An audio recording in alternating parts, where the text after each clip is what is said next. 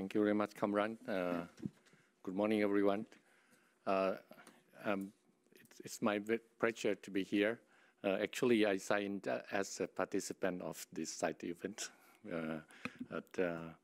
being honored to be invited as a speaker. I'm speaking on behalf of the Department of Disease Control, Ministry of Public Health. The previous, my workplace.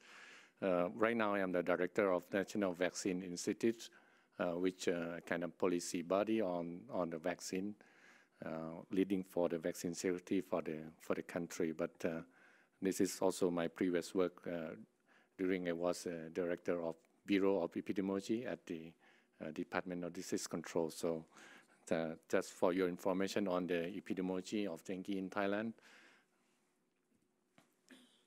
Just move a bit quick because with my limited of time as well, because I need to run to the assembly after my talk.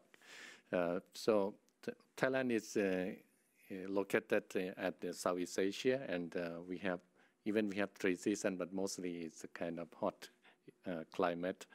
Yeah, we have a little bit cool months in November and January, and after that, it's a hot and humid season, and mostly of the dengue started from the months of February, March, and April.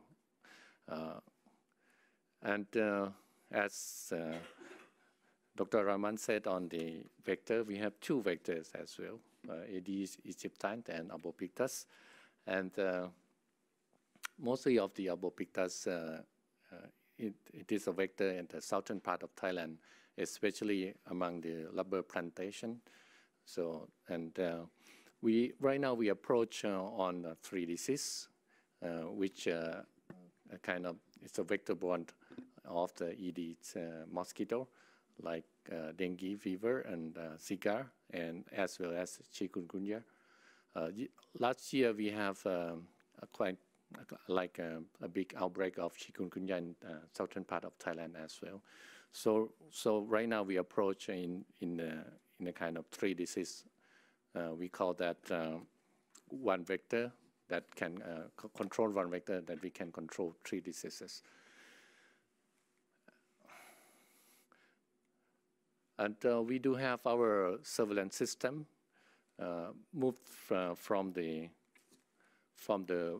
bottom part that we have at the sub-district level or the village level. We have our group of village health volunteers to do a kind of primary health care and the community-based surveillance over there. And we have the system on the disease surveillance at the district surveillance system. We call the District Surveillance Information Center.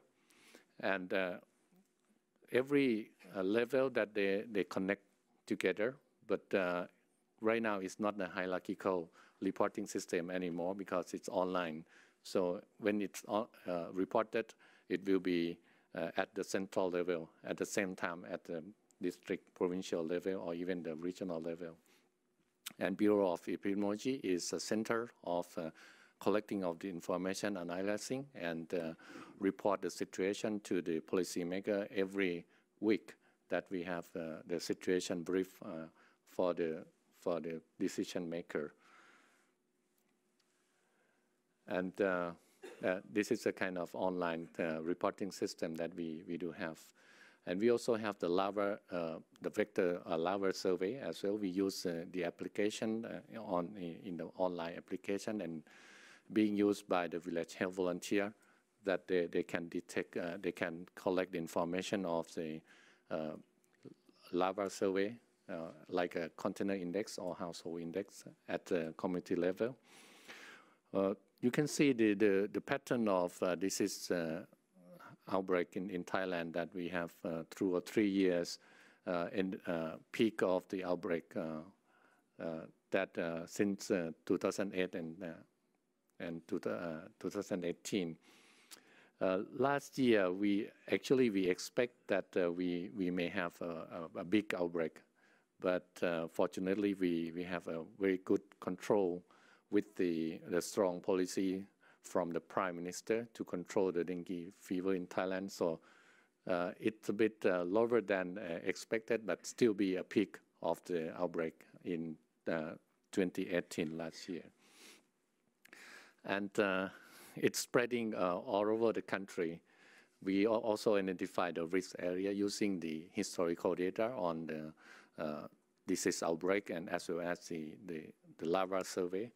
So we call the a kind of high dengue transmission area, and especially in the urban area, Bangkok and perimeter province municipality area, as well as in the southern part of the country, they are the kind of hyper-endemic area.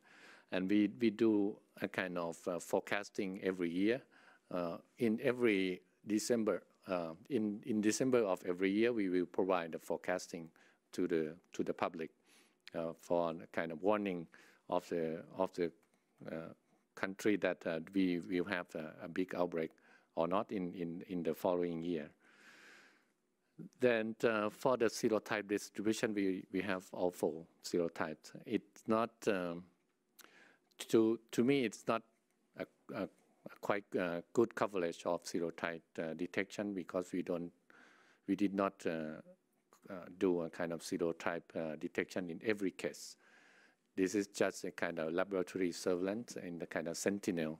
So we detect of some of a kind of fluctuation or the kind of variation of serotype distribution by years, but it's still that there are 4 serotypes in Thailand. As Dr. Maliselat talked about the community participation, we do have that. We have a kind of, we use a kind of community engagement activity.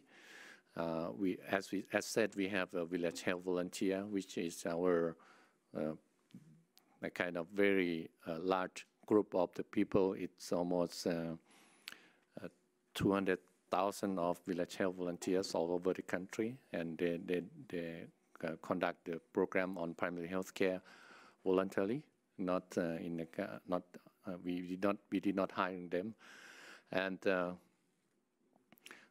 then we also inform the local government from the municipal area to the province to the regional area. So all of the management level be informed according to the situation of their particular responsible area, and we use a kind of online application that to report the system of the situation of the disease through the application and using the kind of program to inform the decision maker.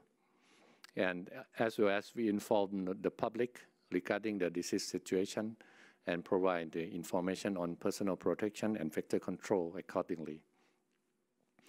This is a kind of picture that we conduct a community engagement activity in school, in the a kind of big cleaning day campaign in the tourist area, in the temple, and in the workplace. So you can see that we need to use kind of multi-sectoral partners to do kind of vector control. We emphasize a lot on vector control activity.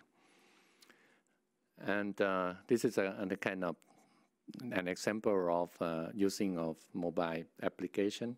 We call Tandrabat. It's a kind of, actually it's a kind of Thai name that we alert and aware of the situation of epidemic in the country, that we prepare to know on that. That's the meaning of the name Tandrabat.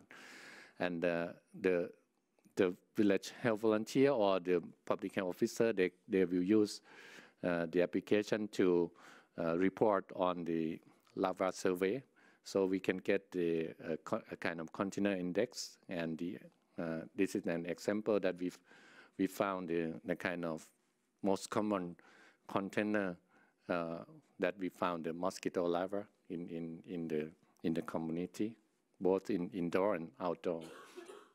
So in conclusion, dengue is a kind of endemic disease in Thailand for a very long time, and all serotypes have been circulated. We have seen more adult cases. For the recent year, we've seen more adult cases in Thailand, especially the adult age over 35. This is a kind of dynamic change of the epidemiology in Thailand.